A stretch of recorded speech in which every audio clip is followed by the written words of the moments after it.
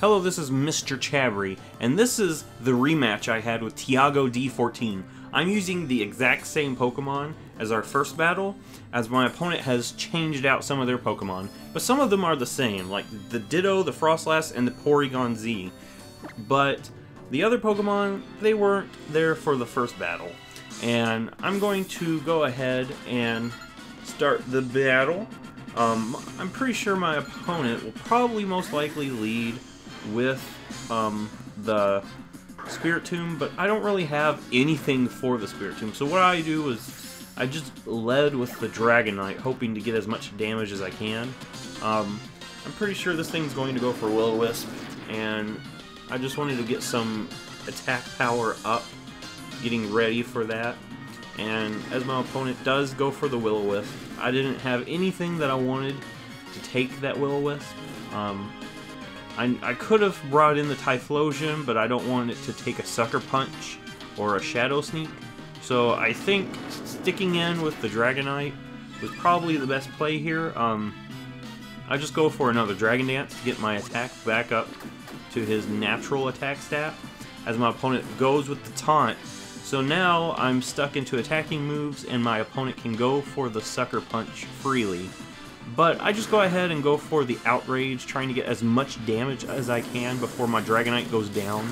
I know it's kind of sad that my #1 attacking Pokemon on my team is going down so early in the game, but I didn't really have anything for the Spiritomb, and I just wanted to get as much damage as I can for the next Pokemon I bring in. So here I actually bring in the Muck, and I'm wondering if I'm able to hit it with a Shadow Sneak and take it out. I was contemplating bringing the Typhlosion for the Will-O-Wisp, but in my head I thought maybe the Shadow Sneak would be able to take it out.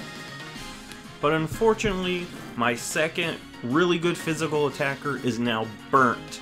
So now I'm just going to go for the knockoff. I know I'm going to take a Sucker Punch, but Muck is able to take a Sucker Punch very well because Muck is just that bulky. And I go ahead and go for the knockoff just in case he switches out. It'll be enough to take out the Spiritomb. So either way, the Spiritomb's going down. Either that or something's going to lose its item. So now my opponent brings in the Togedemaru, and Togedemaru has the Air Balloon. So here, there's not much Togedemaru can do to Steelix, so I feel very confident that I can just bring in Steelix and set up the Stealth Rocks. I'm going to take a Fake Out, but I know Fake Out's not going to do much to Steelix. My opponent's going to go for the Spiky Shield, I guess expecting the Earthquake, but Earthquake wouldn't have done anything. Maybe expecting like the Heavy Slam to break the Air Balloon. But I just go for the Stealth Rocks. And this Steelix is actually a Choice Bandit set. It's Choice Bandit, but has Stealth Rocks. And that might be silly to have that, but I have that just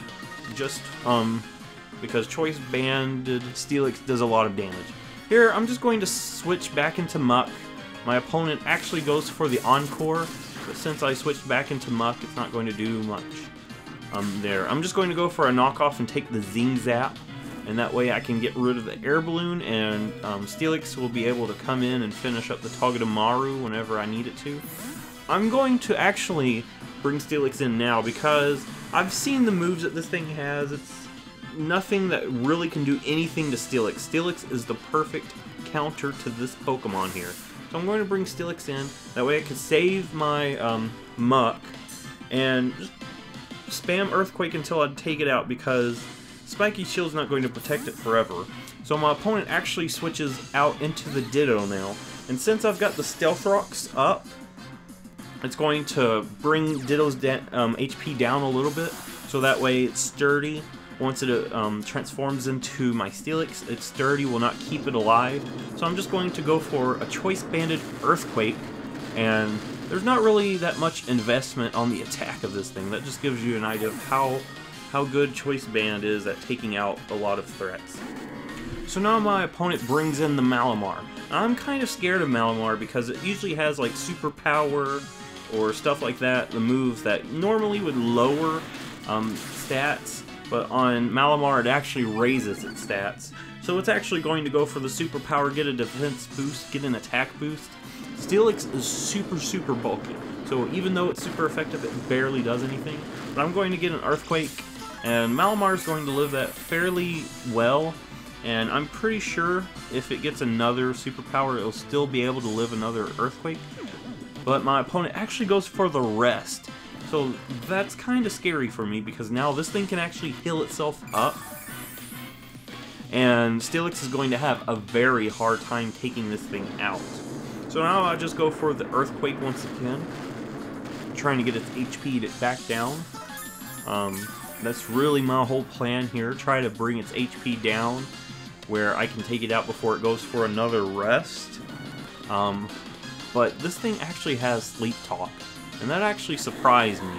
Luckily for me though, it uses rest here, which is already asleep, so that's not going to do anything for it.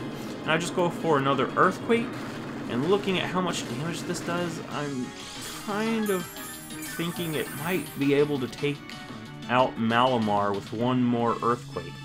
It's a very, very, it's kind of up in the air if that would work or not. But I'm just going to go for Earthquake, because there's not really a reason to switch, because Steelix can take the superpower fairly well, and nothing really wants to take the Choice Banded Earthquake. So my opponent brings in the Porygon Z. It's going to be able to take it out with one hit. So that's really nice for my Steelix. So now the Frostlass comes back, and this is the exact same Frostlass as the first one, I'm pretty sure. But my opponent's actually going to go for the Destiny Bond, and that's actually a really good play for my opponent, because it's going to be a really reliable way to take out the Steelix, because it's pretty clear that Steelix is going to sweep if my opponent doesn't have a way to get rid of the Steelix. And this is actually the way to get rid of Steelix here. So Steelix is going to go down to the Destiny Bond, and my opponent's going to bring out the Malamar, and my opponent only has 2 Pokemon left. I'm going to actually bring in my Typhlosion. I'm going to try to sweep up the game with Typhlosion now.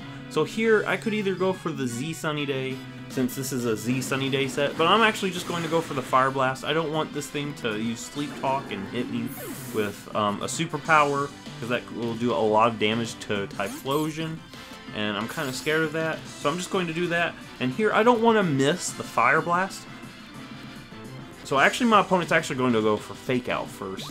And that's okay, because I'm pretty certain that this game is already won here. I know my opponent's probably going to go for the Spiky Shield, so I'm going to actually pop my Z Crystal, and I'm actually going to use Inferno Overdrive instead of a Z Sunny Day, because there's not really a reason to go for Z Sunny Day now, because Inferno Overdrive will be enough to take this thing out, even with the Spiky Shield.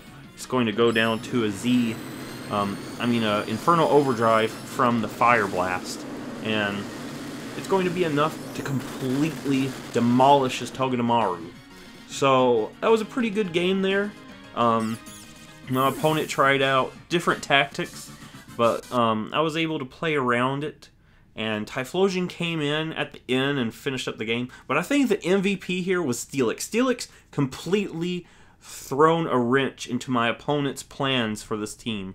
So if you like this, give it a thumbs up, subscribe, and I will see you in the next battle video. And don't forget to check out my Twitch. This is where I've been recording these battles, so go ahead, check them out, and I'll see you in the next video.